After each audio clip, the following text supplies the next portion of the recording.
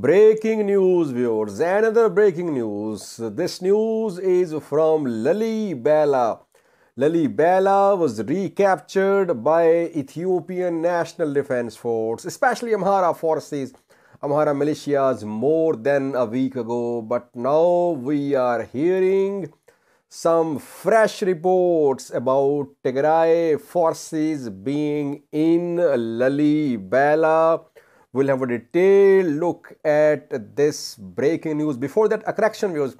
In the previous video, I told you about a statement of Tigray Central Command. I told you that Tigray Central Command was claiming that 80,000 Ethiopian government soldiers had been killed on and near Gashina front.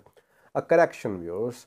80,000 government soldiers were killed, captured and dispersed. That is what Tigray Central Command said about fighting close to Gashina. Now, breaking news from Lalibela of North Wallo Zone, Amhara region.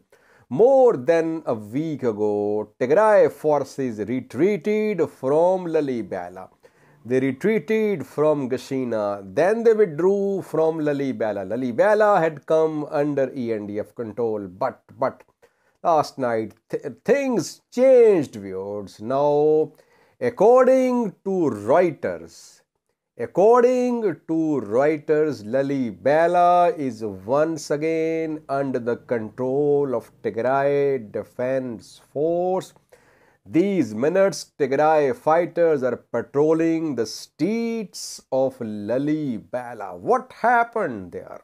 How did Tigray forces take back Lalibela so quickly? Was there any fighting in Lalibela? And why did Ethiopian government forces and Amhara forces withdraw from Lalibela? The withdrawal of Amhara forces ENDF started last night, viewers, and Tigray Defense Force started entering in the morning reportedly. There was exchange of gunfire between Tigray force and Amhara forces, not in the city, but in the outskirts of Lalibela city. So Lalibela has been retaken by Tigray forces almost peacefully. You can say that no fighting happened inside the city, and ENDF and Amhara forces withdrew from Lalibela just like Tigray forces withdrew from Lalibela more than a week ago. Why did they just withdraw? We have answered to this question. Viewers, you know that the main road, Waldia-Kobo road, according to Ethiopian government, was cut off yesterday. Ethiopian government forces were trying to trap Tigray Defense Force. They were trying to block all roads from Amhara into Tigray. They were trying to trap Tigray Defense Force. The road was cut off, Waldia-Kobo Makele road. It was difficult for Tigray forces to withdraw from Waldia, from other places, back into Tigray along the road, Waldia-Kobo Makele road. So there was need for Tigray Defense Force to open another road. And the other road is this one, Gashina, Lalibela, Sikota road. Last night we heard of Gashina. First, Gashina came under the control of Tigray Defense Force. Then from Gashina, they moved in a northern direction. They captured Lalibela. Now the road is open. Gashina, Lalibela, Sikota, Tigray road is open. So the attempt by Ethiopian government forces to trap Tigray Defense Force has failed so far. Now Tigray forces have an alternative route if the main route is blocked. Though so far we have not seen any pictures, any videos that the main road, Waldia-Kobo road, is blocked and it is cut off. But even if it is cut off, the second road, alternative route, Gashina, Waldia, Gashina, Lalibela, Sikota, this road is open. Why is that ENDF just withdrew from Lalibela?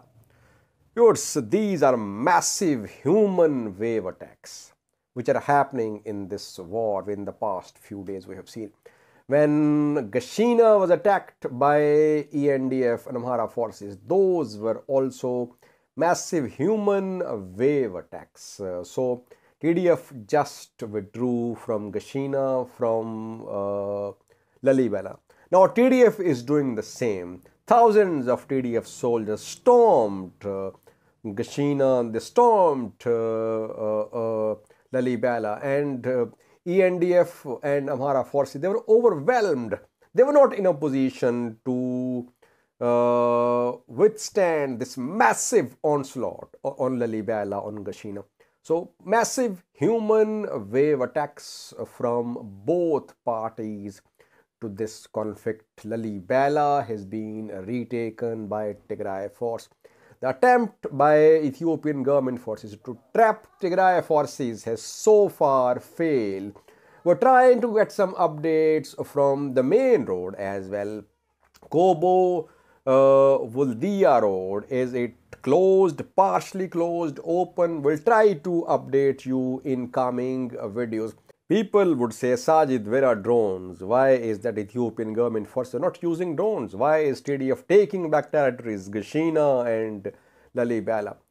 When you launch massive human wave attacks, when thousands of your fighters are willing to lay down their lives, obviously drones then have limited effectiveness. Yes, they can used. The drones can hit targets, but if thousands, tens of thousands of soldiers are marching towards a place, drones then become less effective, not ineffective. They are always effective, but they lose their significant effectiveness.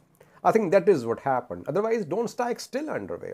Ethiopian government has bought drones to use them. It's using them. But it was a matter of life or death for Tigray Defense Force because they were trapped. Main road was blocked. So they had to fight out their survival.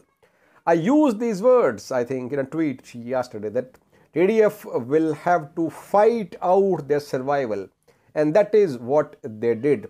Tigray forces managed to open the second route, Gashina, Lalibela, Sikota, Tigray route. Can they keep this route open?